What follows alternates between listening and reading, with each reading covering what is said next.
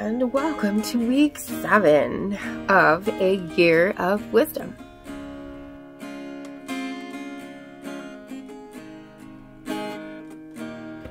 Day 49.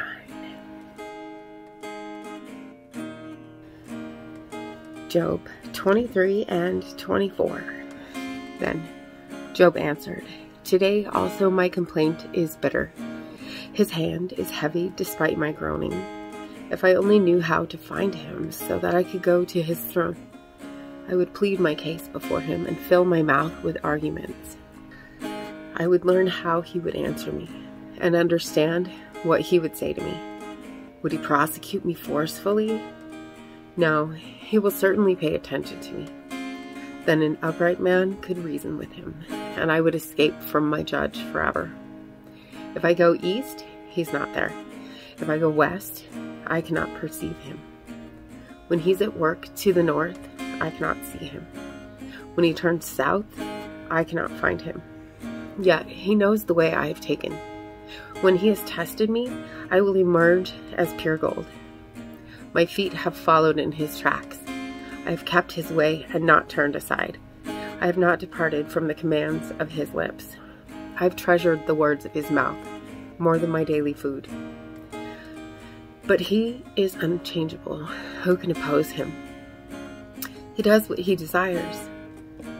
He will certainly accomplish what he has decreed for me, and he has many more things like these in mind. Therefore, I'm terrified in his presence.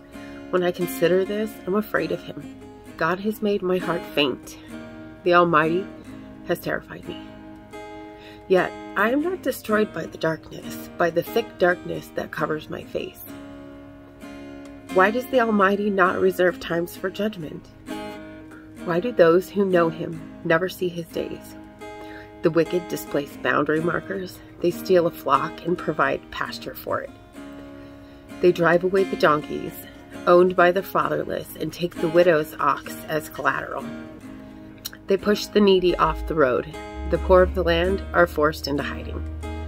Like wild donkeys in the desert, the poor go out to their task of foraging for food. The wilderness provides nourishment for their children. They gather their fodder in the field and glean the vineyards of the wicked. Without clothing, they spend the night naked, having no covering against the cold. Drenched by mountain rains, they huddle against the rocks, shelterless. The fatherless infant is snatched from the breast. The nursing child of the poor is seized as collateral. Without clothing, they wander about naked. They carry sheaves but go hungry. They crush olives in their presses. They tread the wine presses but go thirsty. From the city, men groan. The mortally wounded cry for help, yet God pays no attention to this crime. The wicked are those who rebel against the light.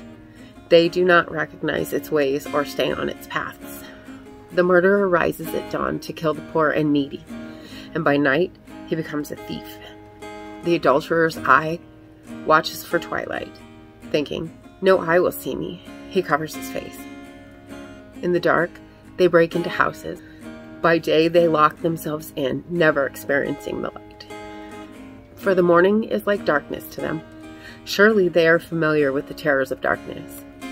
They float on the surface of the water. Their section of the land is cursed, so that they never go to their vineyards.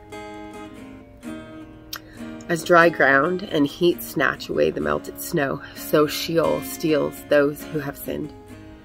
The womb forgets them. Worms feed on them. They are remembered no more. So injustice is broken like a tree. They prey on the childless woman who is unable to conceive, and do not deal kindly with the widow. Yet God drags away the mighty by his power. When he rises up, they have no assurance of life. He gives them a sense of security, so they rely on it. But his eyes watch over their ways. They are exalted for a moment, then they're gone. They're brought low and shrivel up like everything else. They wither like heads of grain. If this is not true, then who can prove me a liar and show that my speech is worthless? Proverbs 18. One who isolates himself pursues selfish desires. He rebels against all sound judgment. A fool does not delight in understanding, but only wants to show off his opinions. When a wicked man comes, contempt also does, and along with dishonor, disgrace. The words of a man's mouth are deep waters, a flowing river, a fountain of wisdom. It is not good to show partiality to the guilty by perverting the justice due to the innocent. A fool's lips lead to strife, and his mouth provokes a beating. A fool's mouth is his devastation, and his lips are a trap for his life. A gossip's words are like choice food that goes down to one's innermost being. The one who is truly lazy in his work is brother to a vandal. The name of Yahweh is a strong tower. The righteous run to it and are protected. A rich man's wealth is his fortified city. In his imagination, it is like a high wall. Before his downfall, a man's heart is proud, but humility comes before honor. The one who gives an answer before he listens, this is foolishness and disgrace for him. A man's spirit can endure sickness, but who can survive a broken spirit? The mind of the discerning acquires knowledge, and the ear of the wise seeks it. A gift opens doors for a man and brings him before the great. The first to state his case seems right until another comes and cross-examines him. Casting the lot ends quarrels and separates powerful opponents.